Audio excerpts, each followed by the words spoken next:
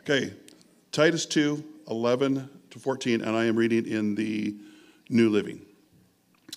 For the grace of God has been revealed, bringing salvation to all people. And we are instructed to turn from godless living and sinful pleasures.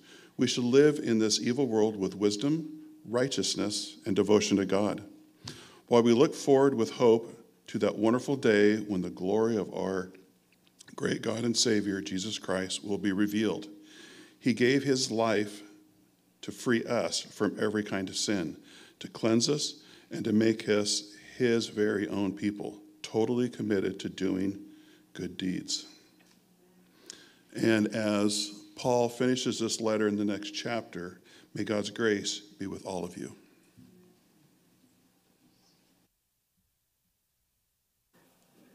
So in life, a lot of training is to teach you, it doesn't matter what it is, whether it's a job, whether it's sports, whether it's a Lamaze class.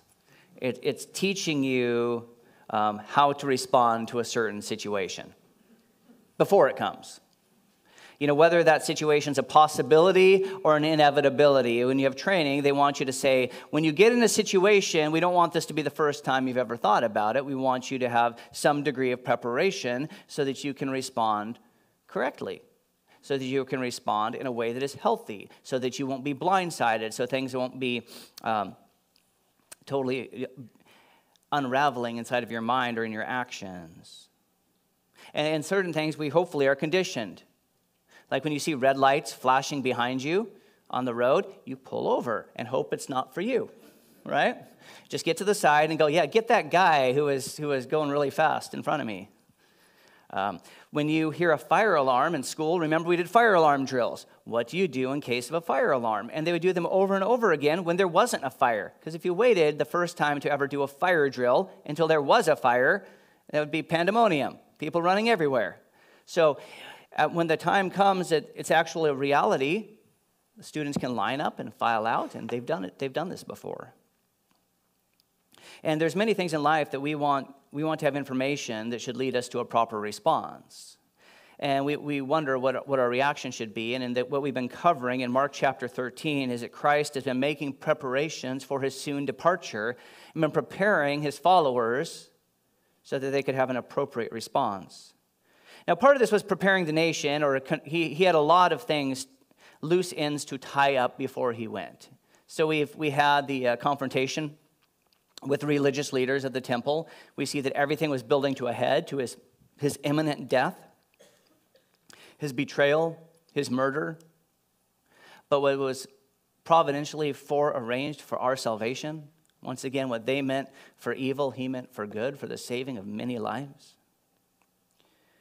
And he was also then, we see, giving information to those closest to him about what was to come. Because in their minds, what was happening wasn't what was anticipated. They had prepared for one thing, and they have a different reality. And now he's telling them even about the future in Mark 13 here these last couple weeks, about what would happen soon wasn't what was anticipated. So he's letting them know before it happens, so he says, so that they will not be overcome when the realities actually occur.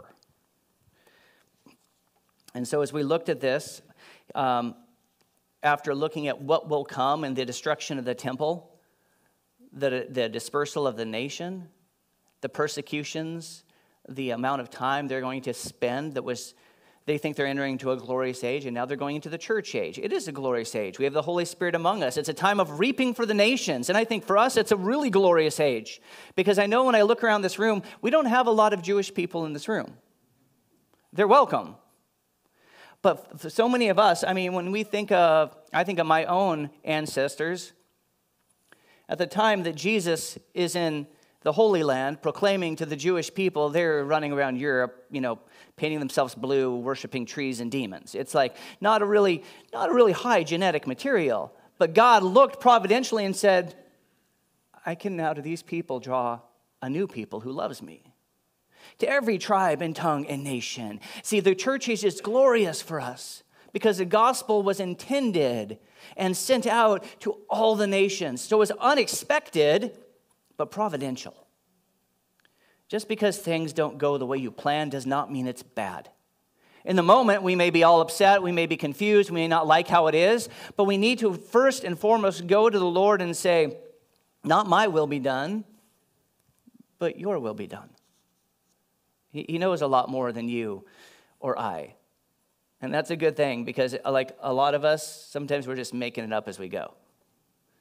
But God has planned this from eternity past. And he's telling us, as he gives us some information after his return, to prepare for his return.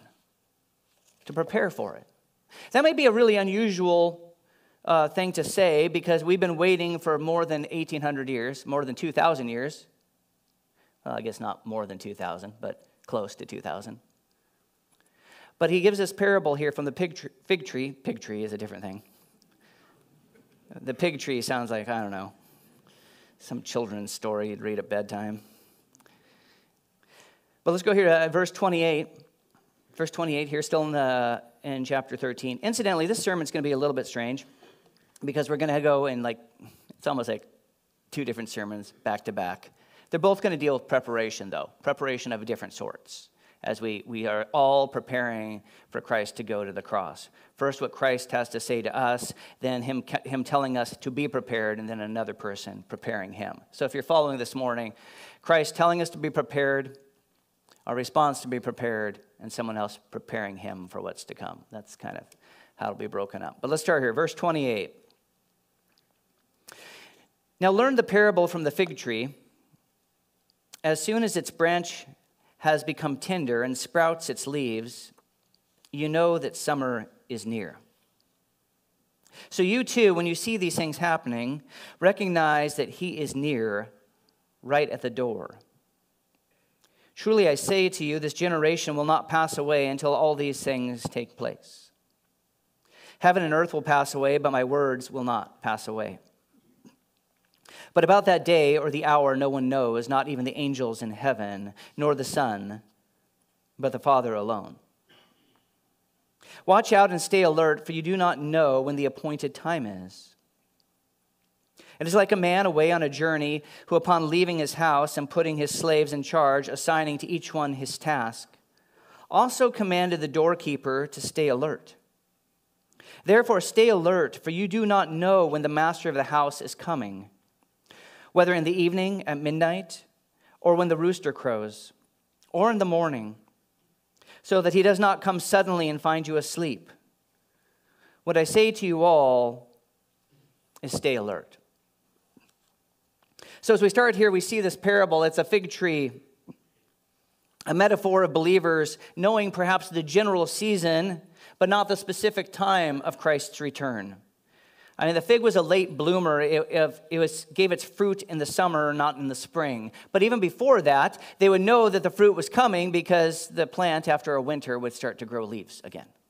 And we know that as our leaves, whether you have an apple tree or a cherry tree or any number of trees, or whether you even have a fig tree, when the leaves drop off, you know it's winter, and the fruit is not soon. But when it begins to sprout its leaves again, you know that spring has come, and soon it will bear fruit. And we are told with this to be prepared. We don't know when he's coming, not specifically, but we should always live in anticipation of his coming. A lot of people with the fig tree here have said, look, this generation will not pass away. What exactly does that mean? And a whole prophetic interest happened with the rebirth of the nation of Israel. And rightly so, because very much you're like, leaves are starting to appear on the tree. This is a big deal. But some people have started to say, what does it mean that this generation will not pass away? Does that 1948? Is that 1967? Does it mean that this iteration of the nation of Israel will not pass away? There's different speculations on, just because we're in the time, perhaps, of Christ's return. And even if it's longer than we think, we should be prepared for Christ's return. It looks like we're seeing life where before there was a barrenness. And so, now, by the way, each generation has had so many false date setters. That's a bad thing, right? Don't go setting dates. We've talked about this before. 88 reasons that Christ is coming back in 1988. If he did, we missed it. The tribulation happened, apparently wasn't that big of a deal. We are now in the millennial kingdom. What a disappointment, right? No, so what we say, but every generation, when they give these false dates, it just undermines our hope and our expectation in the truth that Christ is coming back. That doesn't mean that you shouldn't be anticipating it, even saying, it looks close.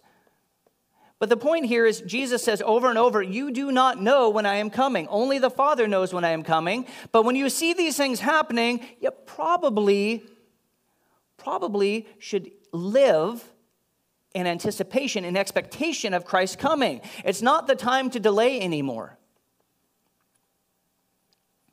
It should motivate us to be prepared for his coming, to be about our labor, to be about his business.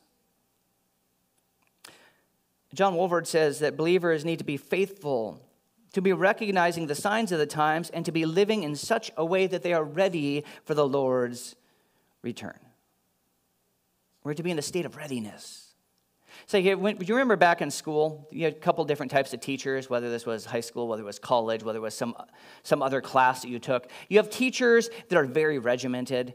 You'll have the midterm on this date and the final on this date. And if you're a student like I was, you'd be like, oh, great, I don't have to study for the final until like 48 hours before. Things I've tried to teach my children to go a different direction. I always tried to spin as many plates as I could academically. Take a really heavy load, see how many I could get without dropping any. Some semesters that worked, some it didn't. But you had those other teachers who they would say here's your final. You have to know where the final is, but all throughout my class, we're going to have pop quizzes. Those classes had to be different. You had to be in a state of readiness. You had to be aware of all the information all the time. Because you could walk in on a given class day, and all of a sudden, you just got a quiz. And it's like, uh-oh. You couldn't wait. You couldn't prepare. You couldn't plan. Christ's coming is more like a pop quiz. You know it's coming. You know it's during this course. You have a general idea of when it might be, but you want to be prepared. You want to be prepared all the time. You don't want to have any unfinished business. Whether that's someone you want to share Christ with, whether that's something you need to get right with God or a neighbor or someone else. It says, live in expectation of my return. In the parallel passage in Matthew 24, in verse 36, we read, but of that day and hour no one knows, not even the angels of heaven, nor the Son, but the Father alone. For the coming of the Son of Man will be just like the days of Noah. For as in those days before the flood, they were all eating and drinking, marrying and giving in marriage, until the day that Noah entered the ark. And they did not understand until the flood came and took them all away. So will the coming of the Son of Man be. See, the men in Noah's day didn't recognize the times. They didn't recognize that the days were short. And specifically that their own days were short. And they should have been prepared. There was a giant boat being built. It wasn't a small little vessel. It was pretty evident. And the Bible calls Noah a preacher of righteousness. That means he is declaring what God is doing before that wicked generation. But the people of the day did not heed him. They did not recognize the times. They did not respond as they should have been. We need to be different. We know Christ is returning. It's like when your parents leave and they say, hey, we're going to be back. Make sure your chores are done. Some of you are grandparents now and you still remember that. Some of you remember as you're just not doing your chores, whether it's for a weekend or for a day. And then at the last minute you're like, it's an hour before mom and dad get home. Start cleaning. And you're just have a miserable hour and everyone's rushing around trying to clean as well as you can or just stuffing things in nooks and crannies where they won't find them. And what a horrible, horrible time when sometimes the parents would come home early. We need to live. We don't know when Jesus is coming back. We need to be prepared. Well, with all that, as we consider that the times are nearing, and that's just like I said, all through this last several weeks, of course they're nearing because today we're closer than yesterday. Well, the truth is Israel is back in the land after being missing for 1,800 years. More than 1,800 years. But think about that. 70 AD, they're gone. And then in 1948, they were back. It's a really curious thing. It's one of the testimonies of God's word in Scripture to say that this would come to pass, and it has. If nothing else, this is just a great validation that when Jesus says something will happen, when God says something will happen, it will happen. It may take a while, by our reckoning. We may not understand how it will happen, but when it will happen, it will, because God said so. I mean, and when we look today, all the players are present, and Christ's prophecies have all those key elements back for their fulfillment. I would say it's very ready. The table is set. It's kind of like Thanksgiving dinner, though. Do you ever have those Thanksgiving dinners where your family says, we're going to eat at 1, and the turkey just takes forever, and then 2 o'clock comes, and 3 o'clock comes, you watch another football game, and you're starving, and they're like, don't eat, you're going to spoil your dinner. And you're like, dinner was supposed to be 2 hours ago. You keep trying to sneak in like a little piece of one of the sides. And eventually, 4:30, whenever it is, the turkey, which took too long, is finally ready. You just don't know. But I would say, you know the meal is coming. The table is set. And I'd say that's what today looks like. Do I have any confirmation of that? I don't.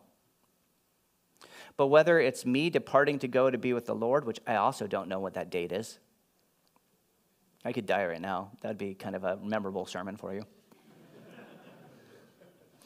But, or whether it's Christ coming, I don't know. I need to live in anticipation and not leave unfulfilled responsibilities. We need to live both with urgency and with endurance. Because we don't know when. And he gave the illustration of the robber. If they had known when the robber was coming, they would have been prepared. That's why he tells the gate man not to fall asleep. You don't know when the robber's coming. He doesn't punch a clock like you or I. Well, I can only do my stealing between 9 and 5. I'll have to go home now. Have a good night. I used to watch, I don't know if you remember this, Jay Leno, when he used to be on TV, used to have this segment of ridiculous headlines. Headline news, as I think what he called it. And he'd go from newspapers and articles and just put things up, like signs even. I had one of the books, one of the signs in America, caution, water on road during rain, things like that. You're like, thanks. Another one, which was in a paper, it was a reward. It says, reward. It was a reward for information leading to the arrest of the person who repeatedly robs the car wash every other Tuesday night between 9 p.m. and midnight. Like, how hard is it going to be to catch that guy? He robs a store every other Tuesday between 9 p.m. and midnight. I'm thinking, maybe just have someone watching? But that's not how it normally works, right? When you have to be prepared at all times. So Christ is coming back. Be on the lookout. But stay at work, because we have to live both as if the time is short and also to labor with endurance. We have two different goals, two different charges. Because what we know is whatever time we have been given to live as his witnesses, and we have a job to do. Well, now we're going to turn the page, and it's a different type of preparation. So let's continue on into Mark 14. See, the goal of this all, I could have divided this up more, but is to get through with Mark before Christmas is over, because in the beginning of January, we have a brand new series on foundations. So I've got a hard deadline of January 1st. So we're going to move here and look at the next few verses. We see now, after these things, now the Passover and the Feast of Unleavened Bread were 2 days away, and the chief priests and the scribes were seeking how to arrest him covertly and kill him. For they were saying, not during the festival, otherwise there will be a riot of the people. While he was in Bethany at the home of Simon the leper, he was reclining at the table, and a woman came with an alabaster vial of very expensive perfume of pure nard. She broke the vial and poured the perfume over his head. But there were some indignantly remarking to one another, "Why has this perfume been wasted? For this perfume could have been sold for over 300 denarii. By the way, remember, a denarius was a day's wages. So 300 days of work for this perfume. And the money could have been given to the poor." And they were scolding her. But Jesus said, "Leave her alone.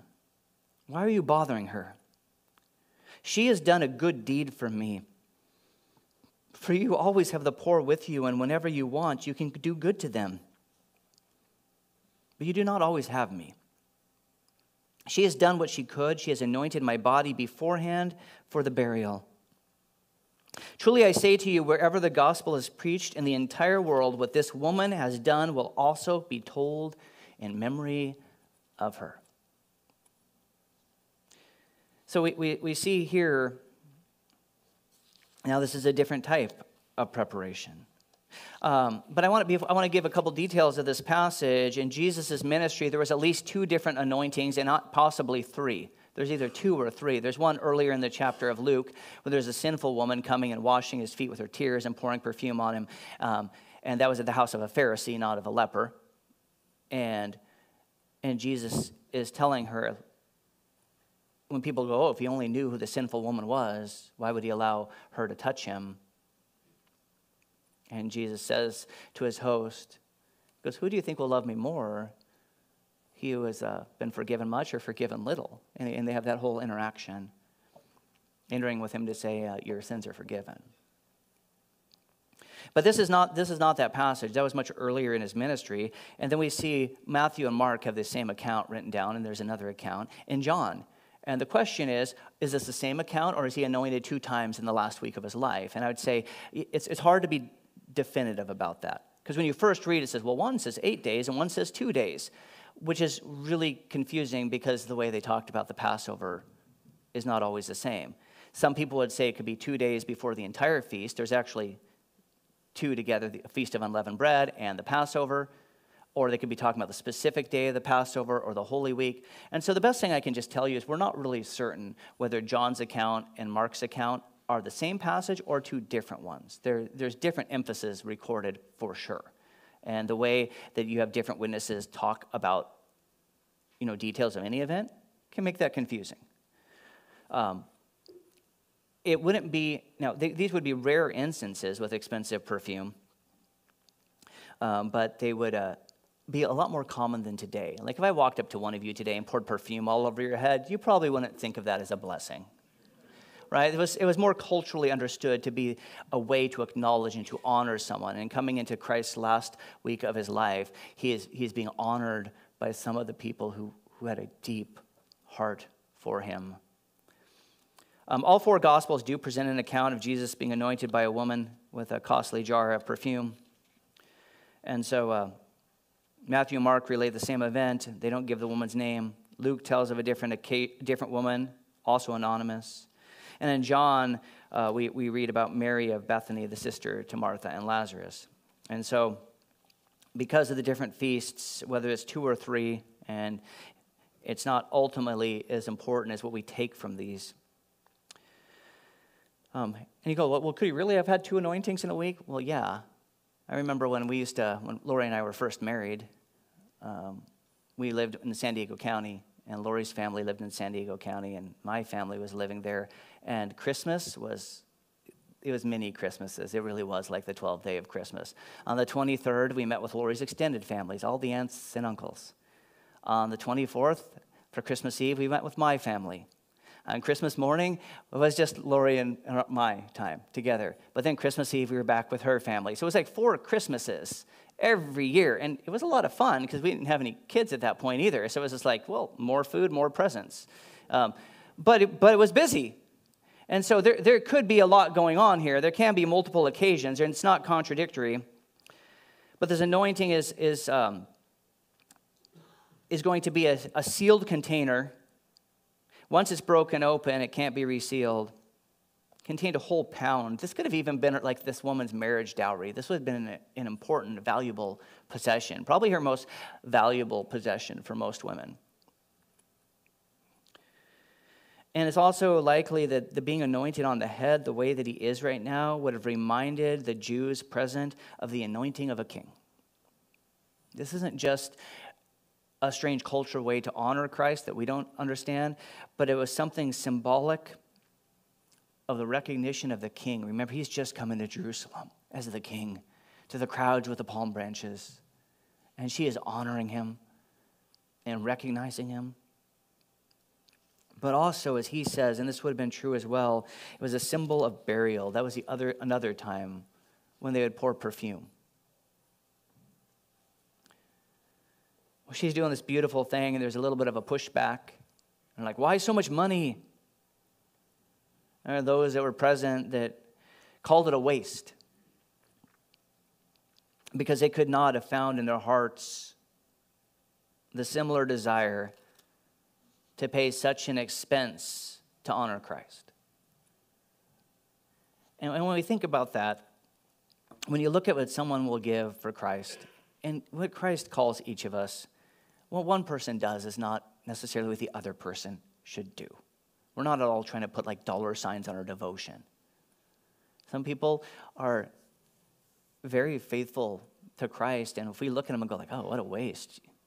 No, we have to let each person be led in a cheerful giver and give as God leads them and as they want to give. And this woman has this costly thing, and she wants to give it all to Jesus. That's not everyone's calling. We know that. Not all of you are called to go sell your homes, right? And but she has him present.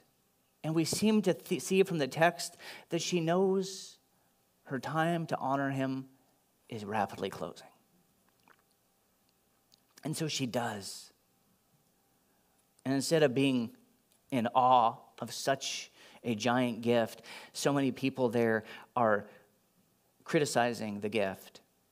Shouldn't this have been given to the poor? Judas himself, we know he was complaining from other passages, whether in this time or another time. The Bible says that's because he was the money keeper for the group and he used to skim the funds for his own purposes.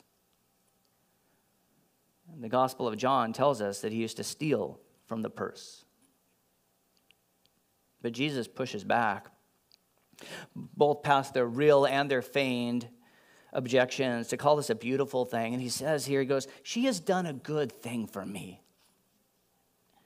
For you always will have the poor with you, and whenever you want, you can do good to them. But you do not always have me. She has done what she could, and she has anointed my body beforehand for the burial.